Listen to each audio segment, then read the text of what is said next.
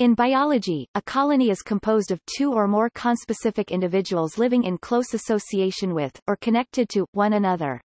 This association is usually for mutual benefit such as stronger defense or the ability to attack bigger prey.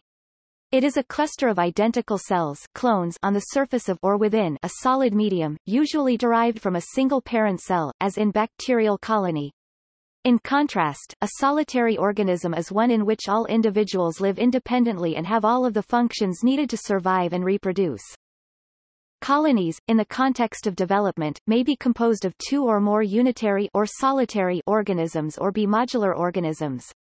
Unitary organisms have determinate development set life stages from zygote to adult form, and individuals or groups of individuals, colonies, are visually distinct.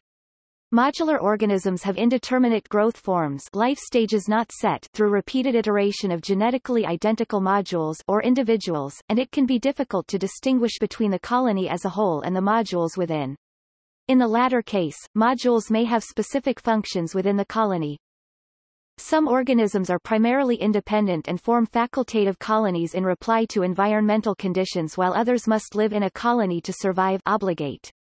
For example, some carpenter bees will form colonies when a dominant hierarchy is formed between two or more nest foundresses, facultative colony, while corals are animals that are physically connected by living tissue, the coenosarc, that contains a shared gastrovascular cavity.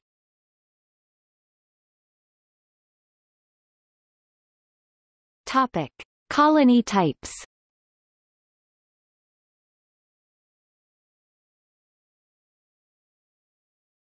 Topic: Social colonies.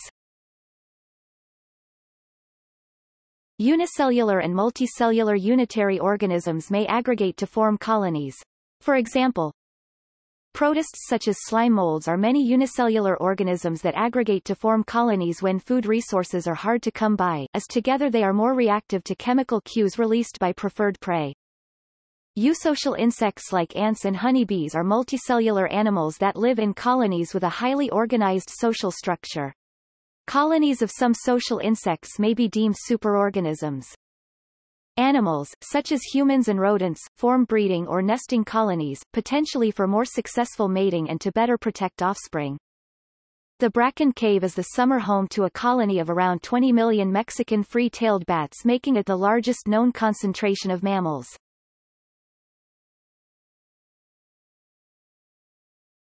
Topic: Modular organisms. Modular organisms are those in which a genet or genetic individual formed from a sexually produced zygote asexually reproduces to form genetically identical clones called ramets. A clonal colony is when the ramets of a genet live in close proximity or are physically connected. Ramets may have all of the functions needed to survive on their own or be interdependent on other ramets. For example, some sea anemones go through the process of petal laceration, in which a genetically identical individual is asexually produced from tissue broken off from the anemone's petal disc. In plants, clonal colonies are created through the propagation of genetically identical trees by stolons or rhizomes. Colonial organisms are clonal colonies composed of many physically connected, interdependent individuals. Colonial organisms can be unicellular, as in the alga volvox, a coenobium, or multicellular, as in the phylum Bryozoa. The former type may have been the first step toward multicellular organisms. Individuals within a multicellular colonial organism may be called ramets, modules, or zooids.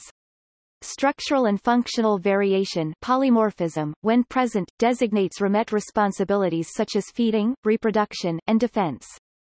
To that end, being physically connected allows the colonial organism to distribute nutrients and energy obtained by feeding zooids throughout the colony. An example of colonial organisms that is well known are hydrozoans, like Portuguese man-o'-wars.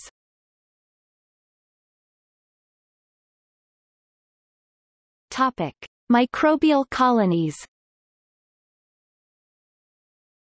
A microbial colony is defined as a visible cluster of microorganisms growing on the surface of or within a solid medium, presumably cultured from a single cell. Because the colony is clonal, with all organisms in it descending from a single ancestor, assuming no contamination, they are genetically identical, except for any mutations which occur at low frequencies. Obtaining such genetically identical organisms or pure strains can be useful. This is done by spreading organisms on a culture plate and starting a new stock from a single resulting colony.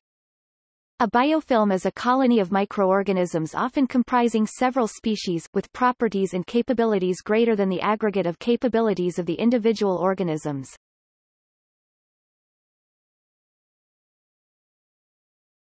Topic: Life history. Individuals in social colonies and modular organisms receive benefit to such a lifestyle. For example, it may be easier to seek out food, defend a nesting site, or increase competitive ability against other species. Modular organisms' ability to reproduce asexually in addition to sexually allows them unique benefits that social colonies do not have. The energy required for sexual reproduction varies based on the frequency and length of reproductive activity, number and size of offspring, and parental care. While solitary individuals bear all of those energy costs, individuals in some social colonies share a portion of those costs. Modular organisms save energy by using asexual reproduction during their life. Energy reserved in this way allows them to put more energy towards colony growth, regenerating lost modules due to predation or other cause of death, or response to environmental conditions. See also